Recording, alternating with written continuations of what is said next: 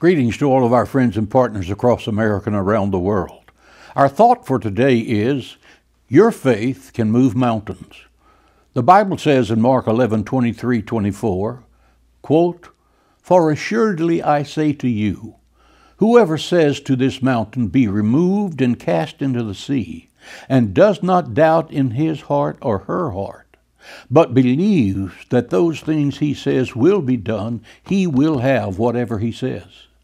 Therefore I say to you, whatever things you ask when you pray, believe that you receive them, and you will have them." God is speaking to you in this verse saying, your faith can move mountains. Mountains are awesome. I was raised in southeast Texas until the age of 12, where cotton fields and endless acres covered with cattle, pine trees, and rice fields. I had never seen a small hill, let alone a mountain. In 1948, when I was 8 years of age, my father drove us to Arizona to visit my paternal grandparents for Thanksgiving. When I saw the mountains of New Mexico and Arizona, I was mesmerized for life.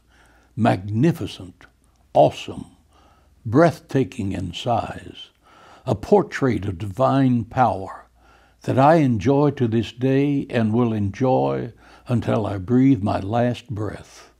The Gospel of Mark stretches the faith of every believer by clearly stating, quote, "You have mountain-moving ability." I quote St. Mark, quote, "I say to you, whoever says to this mountain, be removed and cast into the sea, and does not doubt, he or she will have whatsoever they ask." The awesome God that we serve spoke the stars into existence and flung the glittering stars against the velvet of the night as sparkling evangelist, reminding mankind of his glorious power. The God that we serve scooped up a handful of dirt and breathed into it, and man became a living soul. God invites every believer on earth to call upon him so that he can demonstrate his power to you. He can make a way when there seems to be no way.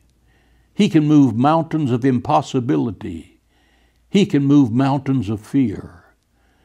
He can remove mountains of regret, mountains of sorrow, sickness, and insecurity. He can divide the waters of the Red Sea and the Jordan River. He can walk through the flames of the fiery furnace with the 3 Hebrew children, Shadrach, Meshach, and Abednego, and he can walk through the fire that you're facing right now. He closed the mouths of lions for Daniel. He caused the sun to stand still for Joshua. He called fire from heaven for Elijah, and he can do that for you. He can anoint your head with oil. Your cup will run over with abundance that you cannot handle. In your darkest night, when your heart is broken, when you've lost the love of your life, when you have tried your best and failed, when all hope seems lost, in a daring act of faith, practice the secret of Christian joy. Rejoice in the Lord always. Count it all joy. Joy to the world, the Lord has come. Today, the Master of the universe brings to you the gift of mountain-moving faith, giving you the power to do what others consider absolutely impossible. Make this day an adventure with mountain-moving faith. Nothing is impossible with God. Believe in the God that believes in you. If you were blessed by this devotional, would you prayerfully consider a donation to Hagee Ministries to help us continue to take the life-giving message of Jesus Christ to all the world and to every generation? You can give today by going to www.jhm.org. That number, www.jhm.org.